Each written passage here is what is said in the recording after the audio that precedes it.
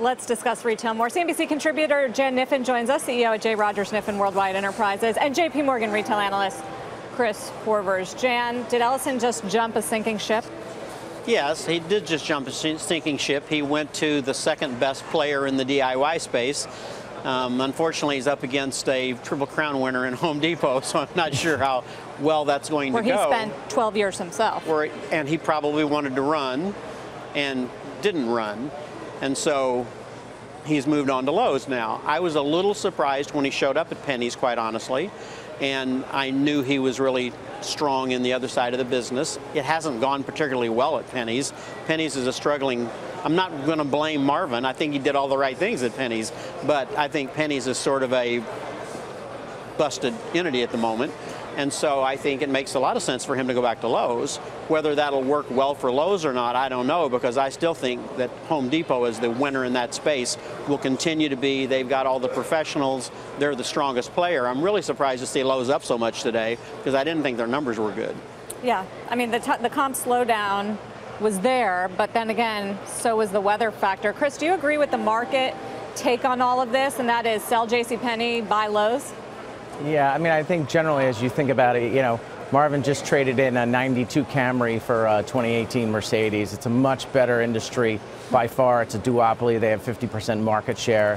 Department stores are structurally challenged, mall traffic structurally challenged, and, you know, Penney's, from my understanding, doesn't have great real estate. So I think it's a great trade for Marvin. I think today's stock movement is relief. You know, it was down yesterday. People were expecting comps to be worse today. They didn't lower the guidance, and I think that's driving some relief. I think as you look forward, the question will be is when Marvin comes in on his first conference call in August, do we have to reset the margin structure lower and rebuild from that? Or does that occur at their December Analyst Day? Yeah, it was sort of interesting they didn't lower guidance in preparation for that. Let's talk about some other movers, Jan. Tiffany seeing strong gains, really strong comp store sales. Is this the return of tourists into the United States, or is it something that Tiffany is getting right now about the product? I think both of those. We certainly heard from Macy's the tourist was back. We've seen MasterCard talk about the tourist being back. So I do think that helps them a lot, because tourists is what really drives upper end businesses in America. But also they're doing a better job. And yet the dollar's rising again, so I don't know how long they can count on that. I don't either. Which could be a problem. Which could be a problem. Chris, it does feel like, you know, generally retail has been a big loser over the past few years, but this quarter there's some standouts.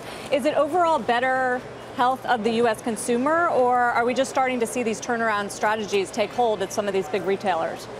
Yeah, I think, you know, the Home Depot home improvement space has been the fastest growing space. It grew about 6% the past 2 years. Lowe's has underperformed that, hence the reason from the Niblock to Marvin transition.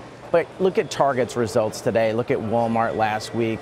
Walmart doing over a 2 comp again. Target doing a 3% comp again on the heels of a 3.5 in the fourth quarter. You know, to put that into perspective, it was the best holiday since 2005. Core retails were up 6%. So I do think the consumer is in a much better spot. And for someone like Target to put up that level of comp despite some weather headwinds is very encouraging.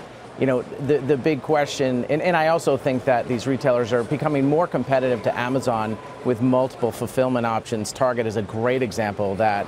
You know, for the stocks going forward, you have to lap that record holiday. And right now, a lot of these retail stocks they're heavily weighted to the fourth quarter or in purgatory, because at this point, 1Q is so small relative to the year. What you do today really doesn't matter. We want to get some visibility on back to school to assess the holiday outlook. Hey, Chris, you just did a big report on your 6th on Amazon and the impact on other retailers. You make the point that a rising consumer is helping to narrow the gap between e-com and bricks and mortar. But, yep. I mean, isn't the narrative on all of these prints that you can do pretty well but still get bruised in the face, as we see from some of these gross margins? Absolutely. You know, Carl, that's exactly right. I mean, it's an existential risk. You've seen great retailers like Home Depot and Walmart and Target all say, like, I'll basically say we won't get margin expansions, you know, flat's the new up. And unfortunately for Target, one of the reasons why it's down today is because they did disappoint on the gross margin.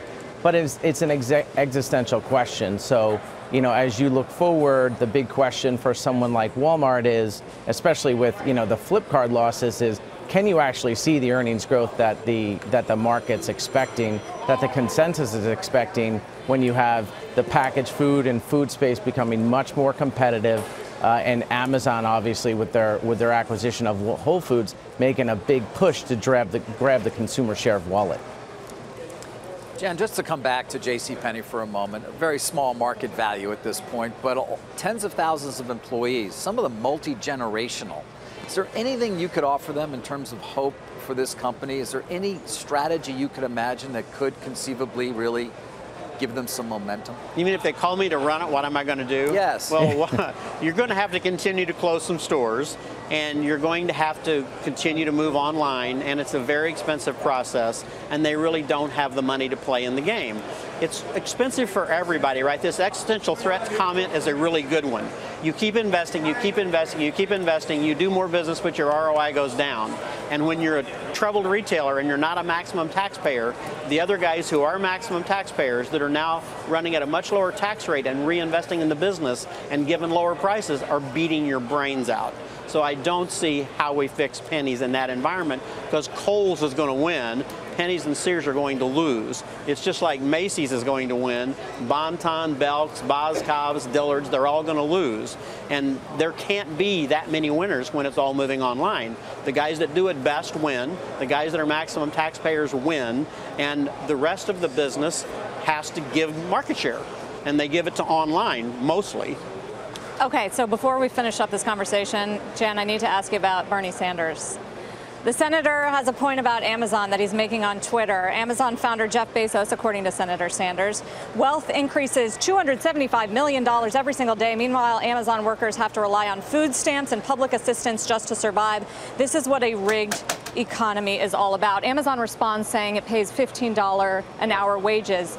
The average hourly wage for retail in this country is actually $13.20. You know what I like about that?